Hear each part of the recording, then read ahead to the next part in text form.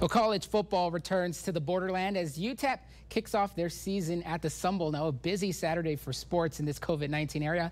The El Paso Locomotive were also in action, and we also had the Kentucky Derby in September. Horses and jockeys were there, but no fans in this one. Really miss seeing all those hats. Well, the Miners taking on the Stephen F. Austin Lumberjacks, an FCS school out of the Southland Conference. UTEP does tend to struggle against FCS schools, so let's see how it all played out tonight. To the Sun Bowl.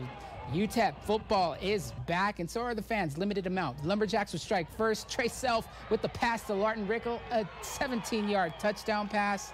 Lumberjacks up 7-0. Then in the second quarter, UTEP down 14-3. They finally find pay dirt here. Gavin Hardison to Justin Garrett for the 4-yard touchdown pass. UTEP down 14-10. Still in the second quarter, UTEP defense comes up big right here. Lumberjacks cough it up. And it's UTEP's Justin Prince with a scoop, and he's not done. He gets forced out inside the 10, and then it's the former Parkland Matador, Deion Hankins, running people over 10 yards to the house. His first collegiate touchdown. UTEP goes into the half up 17-14 in the fourth quarter. Same score. Handoff to Mr. Hankins, and run, Deion, run. Hankins with a nice pickup. Miners in business, so why not let the Parkland Matador finish it off right here? Hankins in the Wildcat.